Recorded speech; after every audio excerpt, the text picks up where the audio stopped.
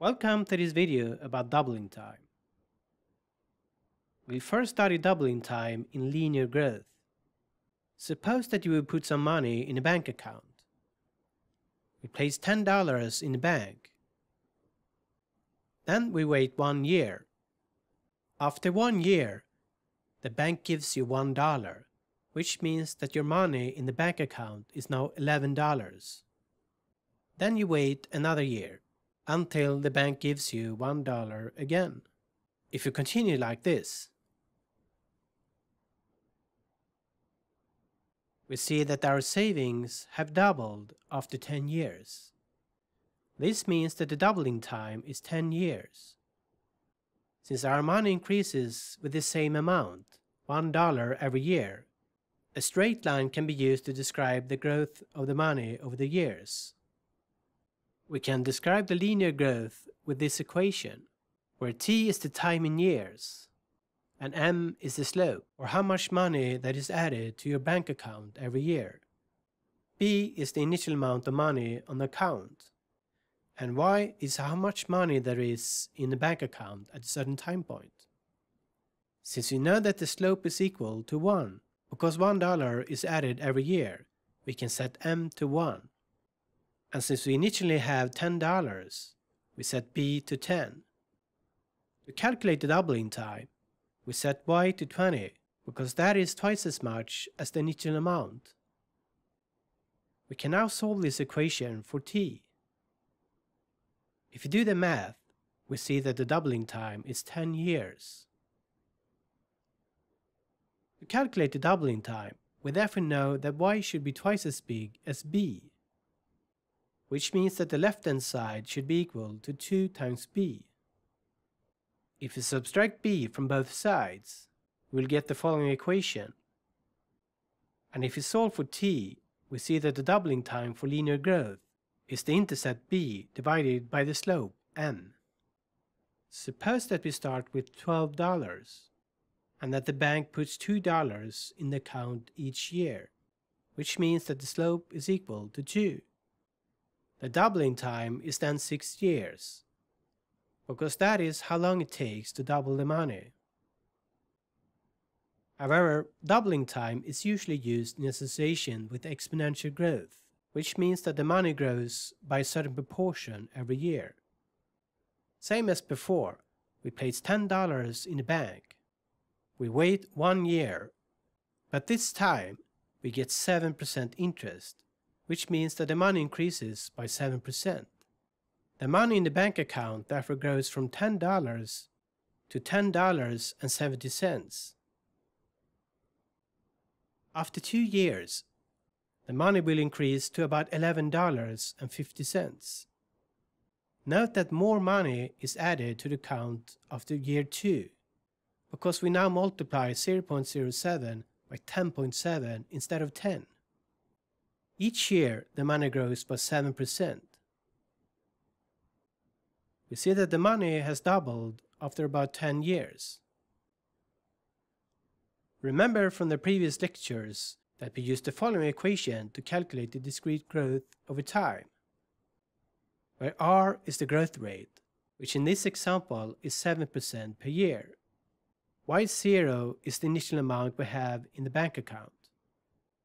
Also, in the previous lecture, we saw how to go from this equation to this equation, where E is the Euler's number and K is the continuous growth rate, which can be calculated like this based on the discrete growth rate R.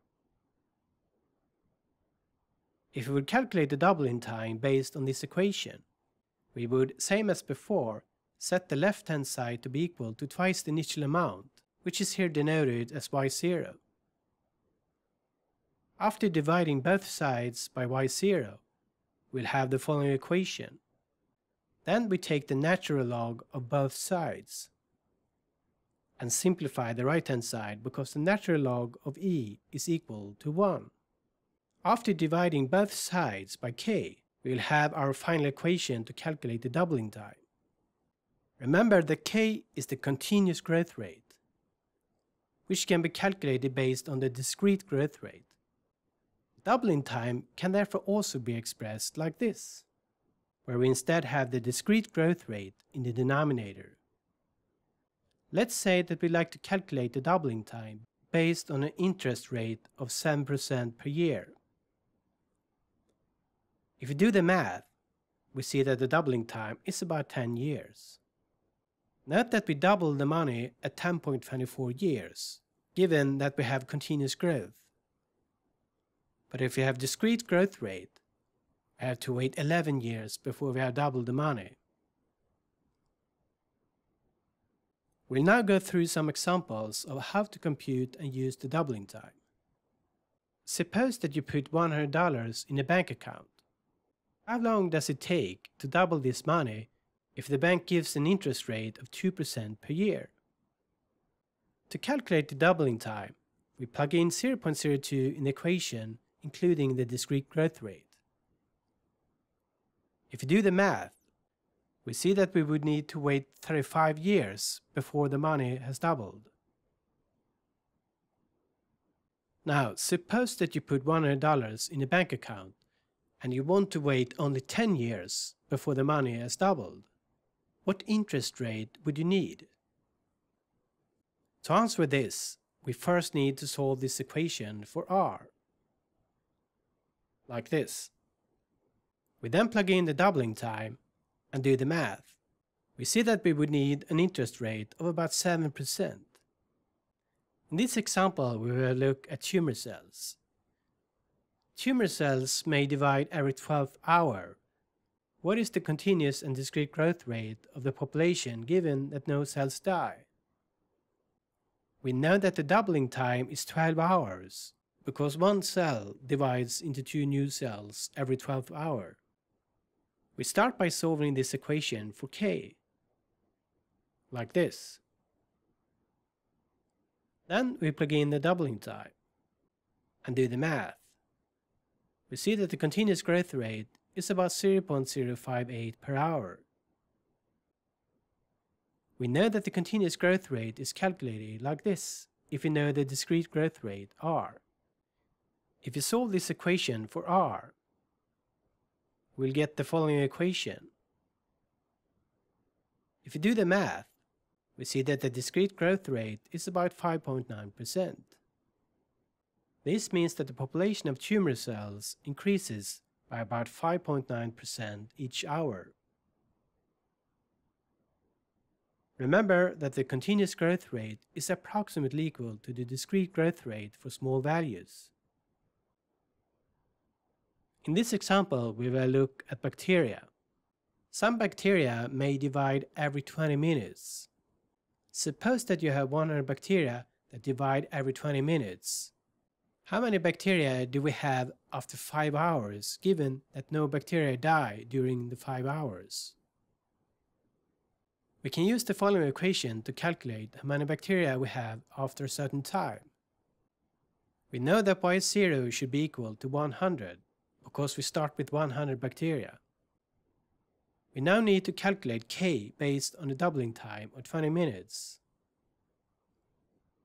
We plug in the doubling time in this equation and compute the continuous growth rate to about 0.035 per minute.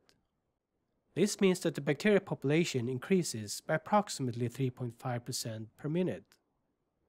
We plug in the values of y0 and k in the equation and the time in minutes.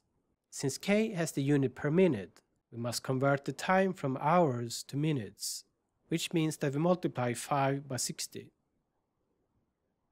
If we do the math, we see that we have about 3.6 million bacteria after only 5 hours. However, these calculations are very sensitive to rounding. We previously rounded the calculations of k to 0.035. A better alternative is to plug in the calculation of k directly in the equation, which will give a more accurate value of the number of bacteria after 5 hours.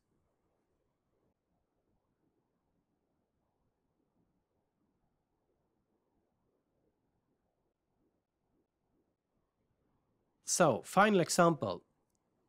In this example, we had 10,000 tumor cells that have been cultured. After 6 hours, there are 14,000 cells. Calculate the doubling time for the tumor cells by assuming exponential growth and that no cells die. We plug in that we have 10,000 cells from the start, and that we have 14,000 cells after 6 hours. We now solve this equation for k. We divide both sides by 10,000 and take the natural log of both sides. Simplify and solve for k. We see that the continuous exponential growth rate is about 0.056. We then use the equation for the doubling time, where we plug in the value of k and do the math. We see that the doubling time of the tumor cells is about 12.4 hours. This means that a tumor cell divides every 12.4 hours. This was the end of this lecture about doubling time. In the next video, we'll have a look at exponential decay and half-life. Thanks for watching.